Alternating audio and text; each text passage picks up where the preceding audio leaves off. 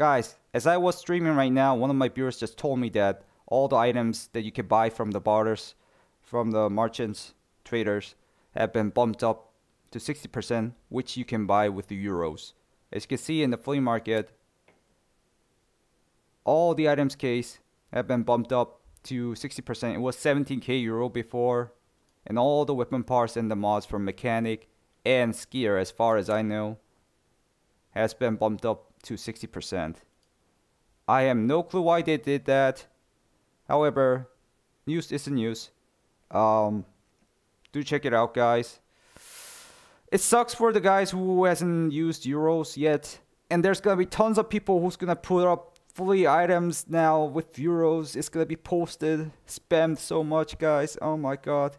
Anyways, I was trying to cover this up as quick as possible, so I'm gonna post it right now. Thank you guys for watching. I'll see you in the next video.